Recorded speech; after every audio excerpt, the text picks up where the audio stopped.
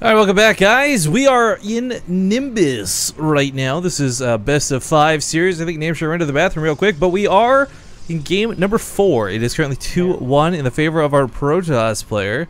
I had a pretty, I'd say, easily decisive game in that last match, but we'll see if he can finish up here or if Alive turns this around. So, without further ado, spawning here in the top right corner of the map for the Dragon Invitational number 4, the Grand Finals. One game away from $1,200. It's the Blue Protoss Sun. Yep. In the bottom left of Nimbus, we got our red Terran player. As you said, he's down a game now. Let's see if he can bring it back. It is Alive. I don't know, man. It's gonna take something special. No, you know what? I take this back. It's just gonna take him controlling something special because we're watching a lot of his early harass really taper out, not get a lot done. It looks like awkward timings, but he does some real damage with it. And the thing for Alive is like he trades decently. But when you're up against a player like San, and when you're up against a race like Protoss, trading decently isn't gonna cut it. You have to win engagements, and you have to decisively take leads. Yeah, but I'm so happy right now because he's going CZ first. Like, I feel like you're talking about the engagements and stuff. Yeah, you know, needs to change something up. But he's been going early aggression like every game, right? And pretty much every game, he's fallen behind after the early aggression. And then in game 1, he was able to make it work still. But pretty much every game, it felt like in the start of the game, he's been behind. And this game, he's just going to open up very much economic and not commit to any sort of early aggression and just rely on his mid game instead, which have been looking so strong if he gets there in a comfortable fashion, as we saw in game 1. So, right, that's actually ironically a little bit what I find. I mean, you just finished praising it, and I agree. I would love to see the different angle of the game here, but a lot of people don't play greedy on Nimbus because, like Alter Zim, there's a lot of. And this is again going back to Protoss. I'm not trying to seem racist here, but a lot of Protoss players who would go all in because they expect their opponent to go for the early CC. They expect their opponent to go 3 hatch before pool. And we've seen multiple players die and get punished for it. So, I mean, for Alive to do it, he's going to get away with it 100%. There's nothing that's going to stop him at this point. But it's always like if you're a betting man, you don't bet on a safe early CC. Not against San and not against Protoss.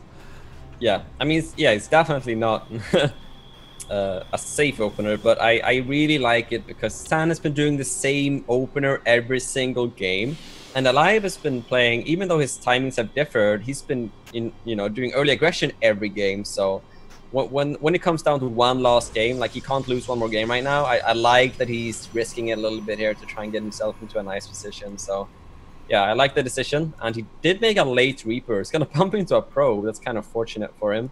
It was not move commanded, so he does kill the probe instantly. Well, we are actually going to see... SV scout as well. Yeah, SU died for the probe. We are actually going to see something distinctly different. We have a Stargate command assigned this game. Most likely going to start to be an Oracle. Could be Phoenix. We've seen Phoenix Colossus topple even some of the best Terran players, but most of them still open with an Oracle one way or the other. Yeah. I don't see San as the Phoenix player, but I wouldn't be surprised, as you said, if he goes into Phoenix after one Oracle, because I mean he has the Stargate anyway. So did he see the Stargate at least? No, the Reaper died for nothing in the mineral lines. Yeah. Is he gonna prepare for it still? Maybe. I mean, okay. Because he didn't get any scouting. As a Terran player, you do prepare for this blindly, like no matter what. Whether it's putting a Widow Mine in the mineral line, whether it's actually putting 6 Marines out. I mean, he's got the production, he's got the numbers, he should be fine. He's even got turrets coming down. This Oracle, it's going to be annoying because it's so fast, but that's really about it, I feel. Yeah, the turret is finishing, so nice there. He's got the Marines at his production right now, / the main, so yeah, he's fine. So good scan there. And San is going for that build. Who did he did that versus Center, was it? I feel like I'm getting this wrong. I swear I saw San do this. Yeah, he did it versus Center in the first game. He went off of 1 gate, he makes 1 Oracle, and then he makes a 3rd, and then he takes more gases. So this is he gets 1 Marine, gets 1 SCV. But this is a very greedy build by San. But the starport is so far off for Alive that San is probably gonna get away with it. It's kind of scary to consider too. Yeah. Especially as a Zerg player yourself, you know how important it is not to let a protest player get ahead in bases. I mean, there's some stuff you can describe as balance winding, guys, but there's just straight up stats about the game. And one of the things is Protoss units are more expensive because they're stronger. If you've got 3 bases to sustain those stronger, more expensive units, and you can overwhelm in just sheer numbers your opponent, you'll probably beat him to a pulp.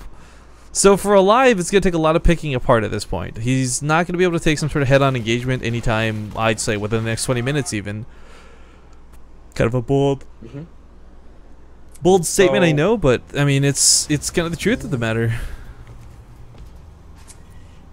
Yeah, we'll see. Sun is going for a lot of gateways, which is kind of, I guess, what you need to do to kind of hold on to that 3rd base. Oh my god, that's a lot of gateways, Rifkin. Okay, it's only 8. I guess still kind of a lot. So, well, it's on 3 bases, so the weird thing is it's not that crazy.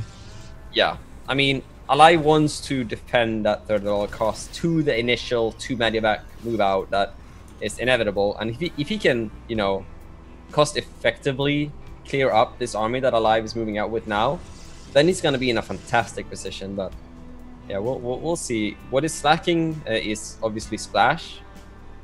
So, but he's going to have a lot of gateway units. Yeah, it's weird to see a heavy investment in force fields like this. Normally you see about, you know, 3 or 4 sentries, or sorry, sentries, just call them force fields because that's all they're used for. But, you know, you normally see about 2 or 3 for Guardian Shields against the Terran player. Guardian Shield helps so much in reducing that marine damage, but I mean, what's really nice too is going to be able to force field them in, perhaps with an overcharge, kill a good chunk of the army. This initial push out of Alive looks a lot scarier than it really is.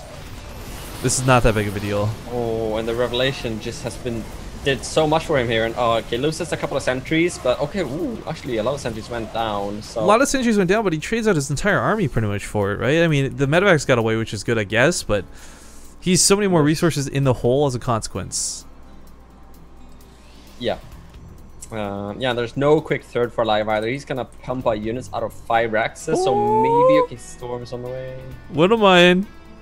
This did some magic before. Cross your fingers. Sun is not watching. What? Oh, he's watching. Oh. Okay, so he was focus firing, guys. That's why it took so long to arm. If you just keep clicking it, but yeah. Oh, and mission from the Oracle. So yeah, that was not bad for San, man. San is looking pretty good. He only needs 1 more win to take the finals home. Chrono boosting Storm right now, and I don't think Alive is expecting that. I like this though, taking some risks now, going for a triple drop to the natural. There's some potential of damage. Photon overcharge goes down instantly though. Oh, focus fires the medivac with the Nexus as well on top of that feedback. So nice control by San. Oh, he's actually got to pull the probes off this. This is getting a little bit scary. He's got a lot of Marauders here. If he just picked off that pylon, there'd be no warpers. But oh, that medevac going down is going to sting. You know, we talked about San playing the same thing, but he's not. I mean, these storms are going to be really frustrating to deal with. And this is the same map as well, where he used this versus center. So this is really working for him because he's up so much in economy, and he's shut down all of these medivacs. There's only 3 medivacs. Still not terrible, but Sanders has a lot of army right now. A lot of his army is in the natural, like 5 Zealots there, but ooh, decent Storm. I like the cannons coming down here too to help deter drops, but I mean, this is what's so frustrating about Storm. It can do some very serious damage if you're not ready for it. And I mean, Alive wasn't ready for it the first time. He'll be doing a little bit better this time. What am I going to get a pretty decent shot off?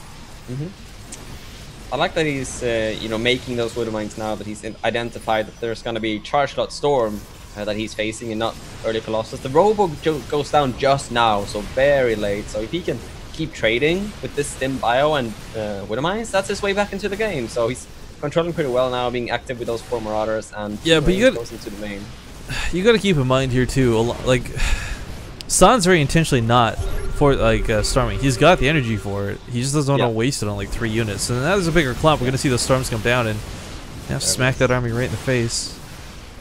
Oh my god, so many Widow Mines there. Like 5 Widow Mines. Like San cannot engage into this, and oh my god, that Archon might fall. I think he knows it too. His charge is so close to finishing. Once charge completes, you know, you'll connect to the Marauders, you'll get that swipe, and the Wood Mines will actually go off in friendly fire. So can and will work sometimes, not working so hot right now. He's got a couple more storms locked and loaded. This fight's hardly over just yet, but Alive constantly disengaging off this, constantly trying to make sure he's not over-dedicating to this. He knows the storms can be very deadly.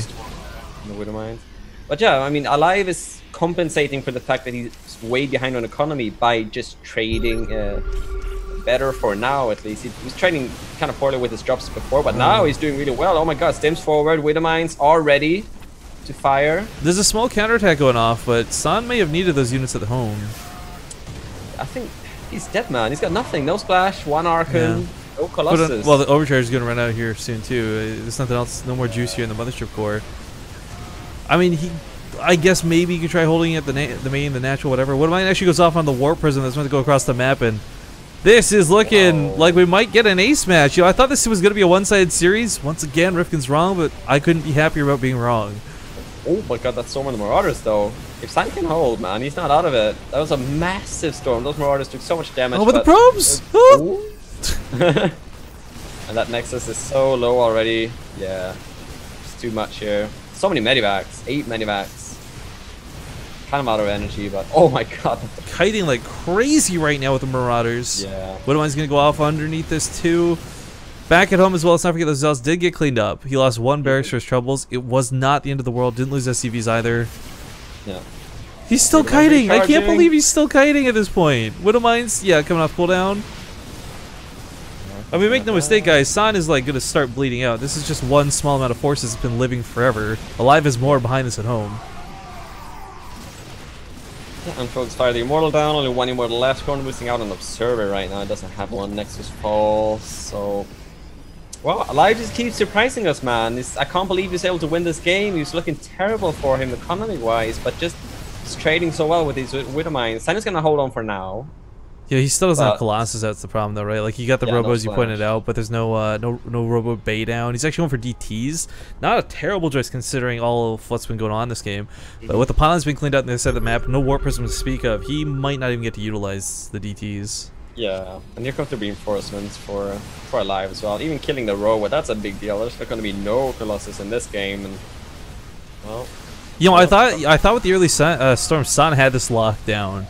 Like, I thought this was going to be an easy peasy win, but Widowmine's too good. This heavy Marauder force, by the way, it doesn't have a lot of damage, but nothing can connect to it. They're just kiting for days. Yeah. Yeah, that Widowmine play out of Alive is very... His control has been fantastic. Yeah, he's got off reinforcements here as well. Both players just kind of stuck in very awkward spots. Storm's almost ready to go, but this boost towards the main, there's nothing here to stop it but one single cannon. You can't even... put the that Widowmine! Wow. GG. Wow. I cannot believe Alive. He was down like 30 supply with 2 bays versus 3 bays. And then he ended up being like ahead 20 supply.